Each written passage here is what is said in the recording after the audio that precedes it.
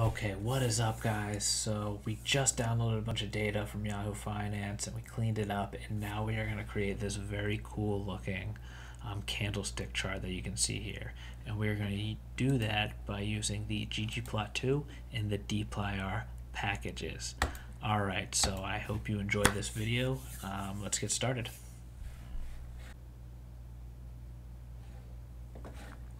Okay, so let's start out with a little bit of house cleaning. So we have a couple of data sets in our global environment that are pretty large and are going to be, for lack of a better word, weighing down our memory. So let's clear those out. So we should already have them saved right in our working directory. So if they're saved in our working directory, I think we're good to clear them out of our global environment. So let's do that now. And I usually like to start by just restarting my R session. So let's do that as well because we already have the data. So we're kind of in a new step of this project. So let's do, let's load in a new R script and let's bring in our working directory. And let's import ggplot2, which is our charting package, and let's bring in Dplyr. And now let's actually load one of the data sets that we just got rid of, the returns along data set. So to do that, we are going to use the load function, returns underscore.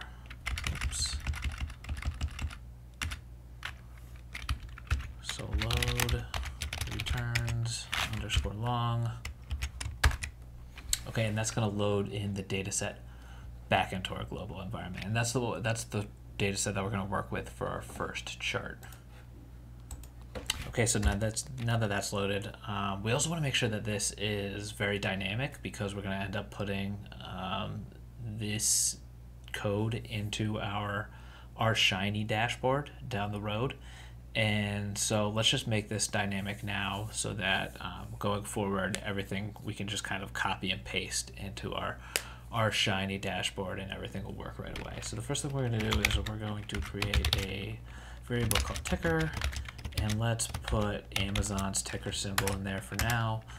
And let's create a new data set called charting data. And we're going to start with our returns long. And we are going to use a piping function and filter ticker equals ticker. And date is, I think the highest date I have in this data set is July 24th of 2020. So let's pull in, let's pull in 30 days of data. So we'll take 2020, 06, 24. And let's execute this code. And now if we open up our charting data, we should see we have Amazon, and if we sort by date, you'll notice we have 4 of each date, and that corresponds to the open, high, low, and close. So it's the one-day summary, basically, of the Amazon stock price. So that's what our charting data set is currently. And if we want to change, if you don't want to use Amazon, change the ticker to Microsoft or whatever else you want to use. And so now let's get an initial chart. So let's first start by, we'll call our chart Candlestick. And we're going to use the ggplot function. And the first argument we're going to use is charting data. So this is telling ggplot that we're working with the charting data function, so pretty straightforward. And now ggplot2 has a kind of strange convention in that you use the plus sign, right? So whenever you're adding features to the chart, you're going to want to use the plus sign. So it kind of builds, these charts basically are building from the ground up. So there's a bunch of different components that can go into these charts, as you're about to see. And so it makes it a lot easier to kind of keep track of them by using this plus feature. So, and I always, anytime I use a plus, I always do a hard return. So I'm going to do that now. And then the next argument is going to be geom_boxplot. And this is a box and whisker plot. So basically what we're going to use is the open, high, low, and close at each date to create a box and whisker plot. And that's going to be what our chart is made up of. So that's how we're going to create the candlestick chart. And so the first argument is going to be actually another function, which is AES. So this is called the aesthetics. And everything in the aesthetics, right, is going to map on to a column in our data set. So we are going to use in the what we want on the x-axis. So we're going to use the date. On the y-axis, we're going to use the value. And then the color feature we're going to use as movement. So that's going to look like x equals, and I'm going to say as character date. So y equals value, fill equals movement. So we want to cast the date as character because actually having dates on the x-axis in ggplot2 for box plots doesn't work out very well. So we want this actually to be a character. And so let's send this to the console. And so here we have in our global environment, we have our candlestick chart. And to actually show it, we will just type candlestick and send that to the console. Okay, and so here you can see our chart. So it's not super attractive right now. There's a bunch of problems with this chart, right? These colors, not very attractive. But you can see that I at least applied the colors, right? So you can see the red for down days and this greenish, bluish color for the up days. So the axes are not labeled right. The date you can't read. The background color I'm not really a fan of. There's no title, and so we're going to change all of that. And so the first thing let's do is let's actually create a different color for the up-down indicators. And so to do that, we are going to use the function scale fill manual, and we'll say values equal up equals, and in quotes we're going to use the hexadecimal color code. So I'm going to use 0066FF for up, and down is going to be equal to 4 Fs and 2 zeros. And so let's actually, before we run this, because these are two pretty other easy functions, we'll do a plus sign, a new level, we'll say xlab. So this is our x label. We'll label that date. And we'll say ylab equals stock price. So let's run that. Oops, unknown color down here. So I forgot to put a pound sign in front of this down color. So remember, whenever you're using the hexadecimal, you got to use that pound sign. Okay, so now we can see blue is up and yellow is down. We have our new axis labels as well. So let's keep going and adding some bells and whistles here. So let's add more labels. So we'll add, and this is going to look like a plus sign, and then labs, and then rather than right, so we actually have a few arguments that are going to go in this labs function. So there's not going to be a plus sign for all of the different labels that we're about to apply because they're all within this one labs argument, this labs function here. So what we're going to do is we're going to say title equals paste paste 0, and I'm going to use charting data name. I'm going to use the first entry in charting data name. Right, so in this case, this should be Amazon Inc. Yep, Amazon.com Inc. And so what we're doing is we're creating a dynamic reference to the data set. So if we were to change this to Microsoft, right, then we would subset the Microsoft data set, and then this title would automatically choose Microsoft rather than Amazon. Actually, let's just take a look at that right now. Right, so now our data set is charting Microsoft rather than Amazon. But let's go back to Amazon. Okay, and so now we're back to charting Amazon. And actually what we're going to do is let's actually in the title we'll say the full name of the company, and then in parentheses we'll say what the ticker symbol is. And so to do that, we're gonna, within our paste function, we're gonna use a comma, quote, and then we're gonna just do an the open paren, comma, ticker. So that corresponds to this variable up here, comma, quote, and end paren. And so now if we send that, we can see we have the ticker symbol in parentheses. And now let's add a subtitle. And we're going to do sort of the same thing that we did here. So we're going to say charting data $, sector 1. And this is going to correspond to the sector. And so all we're doing, right, just a reminder, so we're going to charting data, we're going to sector, and we're taking the first entry, right? We could really take any one of these entries, but we always know that this is going to be a data frame of 1 at the very least. So I always take just that first entry. And then let's actually add a caption at the bottom. We'll kind of give a shout out to our source. So we'll say source is Yahoo Finance. Okay, and then let's see what that looks like.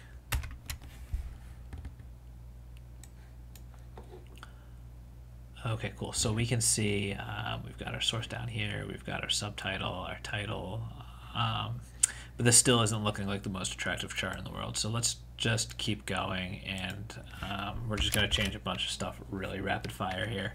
And this is all going to be stuff well, actually, the first thing we need to do is let's change the y-axis to dollars.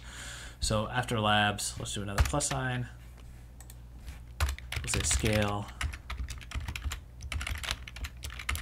vector type, y, continuous, labels equal scales, 2 colons, and then dollar. Okay. So now we have the dollar signs on our y-axis. And now we're just going to start changing a bunch of the stuff within the theme itself. So we're going to start changing the text color, the background of the panel, the background of the plot, and the angle of the x-axis, because this is unreadable. So we're going to turn the x-axis into a 45-degree angle, and that should give us more readability there. So to do that, I'm going to type theme, and all of these arguments are going to be within the theme function. So to start, let's go with plot background equals, I'm going to say element rect, and fill equals, in quotes, we'll say pound 17202A. So we're going to put a comma after that, and let's copy this statement out. And we're also going to make our panel background the same color. And so let's actually see what happens when we run that. Okay, so now we have this kind of off grayish bluish background, but now we can't really read any of the data, right? So we can't read the access data, we can't read the title, we can't read the caption. So let's go ahead and change some of these texts to white. So let's say access.text.x equals element text in this case. We're going to say color equals, and the white color is just 6 Fs. So we can copy this out, and we're going to do this for the y-axis.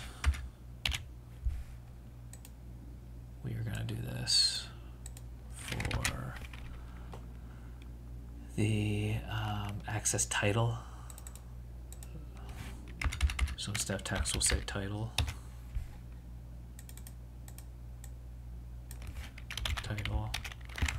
Let's take a quick look at that. Okay, so we're starting to get there. Oops. And actually, I think I overwrote. Okay, so I accidentally overwrote what I had in the y-axis text with the title. So let's add back the axis text y. Geez, if I could talk today, that'd be great. Okay, so now our y-axis is the same color as the other axes. Let's keep going here. So what else do we do? So we need to do the title. So let's do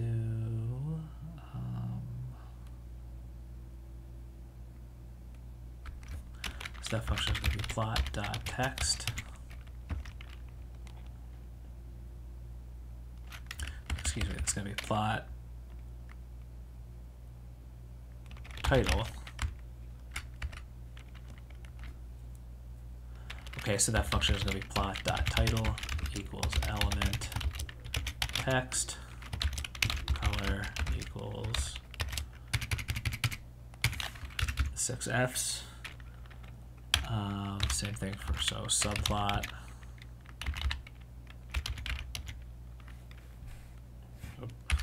Sorry, let's just start with plot. So plot.subplot .subtitle. Okay, so let's copy this and do plot.subtitle.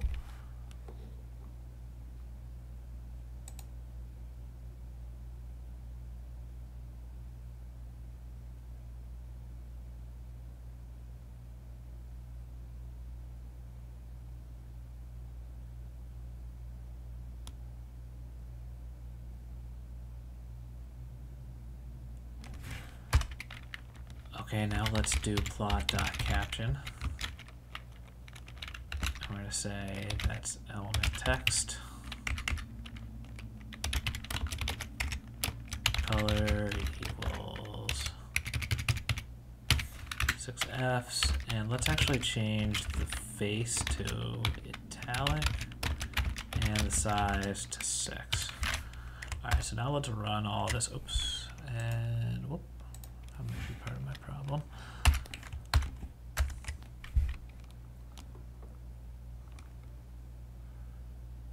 Plot caption is not defined. Probably because I can't spell. Okay, so once we spell that correctly, we can see that now our caption is in here, our title, right, our subtitle. So all of these are making sense.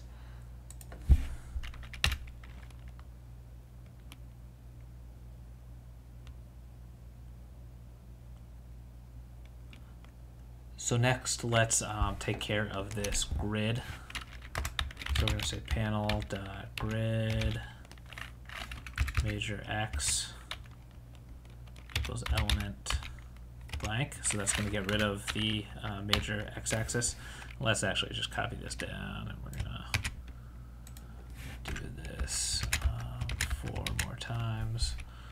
So major Y, we're going to also say minor x, and we'll also say minor y. And for the major y, we're actually going to leave in the major y, but we're going to change the color. So for major y, we're going to use the function element line color equals, and I'm just going to use the color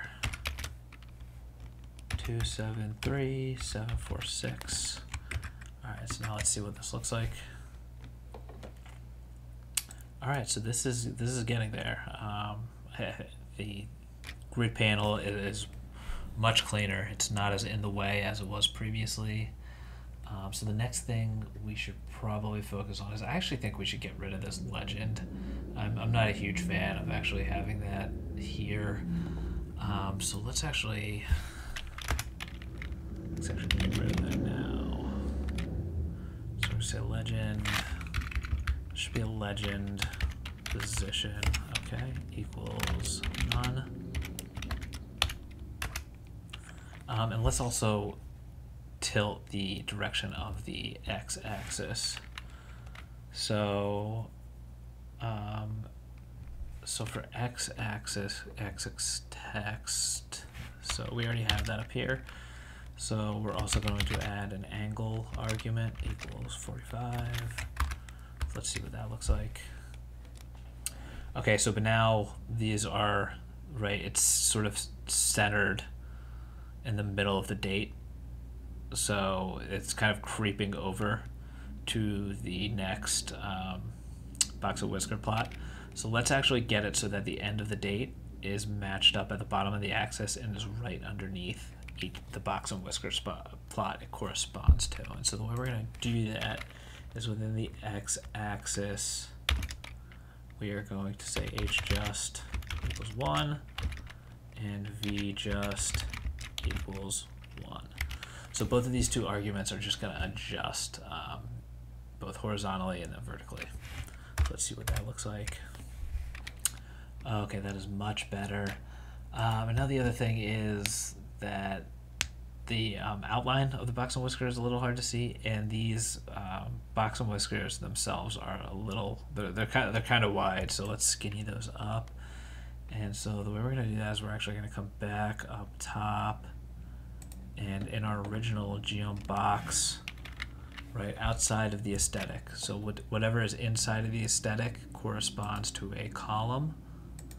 Whatever is outside is going to be just a factor of the chart that we can apply for the entire chart, right? So for the fill, which is the color, we gave it the argument movement, which corresponds to this chart, and so it is giving a different color based off of what the value is in the column.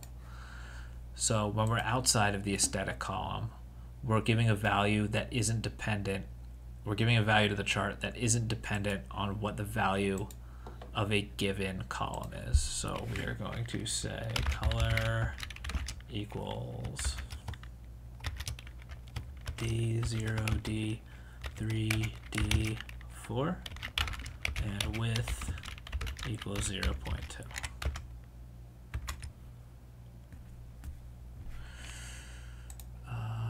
Something up here. Actually, let's widen this so I can see. Okay, so I didn't put a quote up here, and I tried to put a quote on my width. So let's try that again.